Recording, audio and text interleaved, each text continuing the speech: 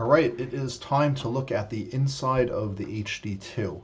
I'm not going to get through the how to get to this point. This is just basic disassembly skills out of the case. So you got 3 brass nuts up there. You use the appropriate tool to remove those. There's 4 screws that hold the case to the radio itself, and then you just pop the bottom out. So again, I'm not going to go through that. If you've done any disassembly, that should come pretty easy. One thing that I will say is if you do have a legitimate reason, such as maybe breaking an antenna connector or volume knob off and you want to fix it yourself, if you do go through the disassembly process, make sure that you remove all of the screws first before you remove the orange gasket. And I'll tell you why in a few moments. But you basically have 10 screws, 3 down here the bottom by the Bluetooth chipset, 2 over here, 1 with a ground clip, 2 more at the mid. This screw right here goes through to the back side of the radio, which I'll show in a few moments, which will also need to be removed. Here you will also have to remove the heatsink for the RFPA, and then you have 3 more screws up here at the top, 1 with a ground point.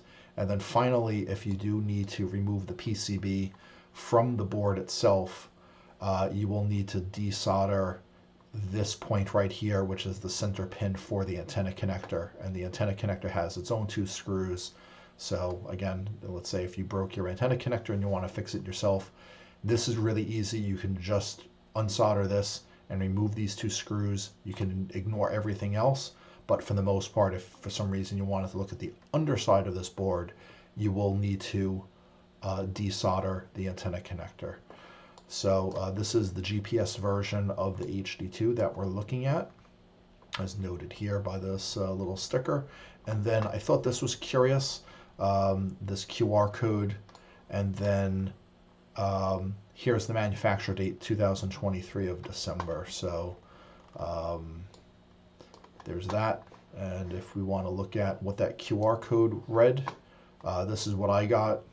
Don't know if this is going to be specific to my radio or not. It's not the serial number, so I'm not too sure what this number means. Maybe somebody will find that out in the future. So if you do open your radio, I'd be kind of curious. Scan your QR code and see if you get this number or something else. So now let's go ahead and take a look at the back side of the faceplate. My theory is that this is probably shared with the HD1, given that this has a 2022 of December version number. So pretty confident this is probably the same as the one on the HD1. Right above it is the GPS.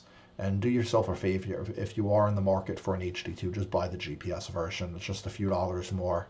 I think you'll just be better off. Don't try to save a few dollars. It'll certainly help in the resale value if you decide to send it off to somebody else. Here's the 2 ribbon connectors that have to be carefully disconnected from the other side of the radio. And here is the GPS antenna. It's curious how they positioned it. Standard ceramic type of an antenna, just glued in place. And this is on the left side of the radio. So here's the PTT button. And so this is where the GPS antenna lives. And now let's go and take a look at all the screws removed. So here we have the heat sink compound, the thermal compound, after removing the heat sink there. And you can see all the screws were removed. Now one thing is when you do disassemble your radio, there's 2 little orange clips underneath here. And if you try to remove your gasket that runs the perimeter of the radio, you might end up tearing this bottom part. So do yourself a favor, if you do need to disassemble your radio, take out all the screws, and then you can just gently lift this bottom part up and pull this out instead of ripping it like I did. All right, so this is how you disconnect the PCB from the radio itself once you've taken out those 10 screws, as well as desolder the antenna connector. Finally, you take out the screw that goes to the positive terminal of the radio. and just unscrew it. That should be pretty easy to do. And for those playing along at home here, here is the serial number of the radio that I have violated the manufacturer's warranty on. So D211100276, that's my serial number. So do what you want with that. All right, so now that we have the PCB outside of the radio, here's the underside. And again, as I disassemble this, there was a lot of extra thermal compound. Some of it pulled out and dripped. So before I reassembled things, I did clean this up. So just be careful. They really put a lot of thermal compound over here at the RFPA. So if you do this, just try to clean it up. You don't want this accidentally shorting it out any of these passive components like this. So we're going to focus on a couple areas in this video. Up here, my commentary on the front end, and then you have some of the important silicon bits down here, which I'll review at high level.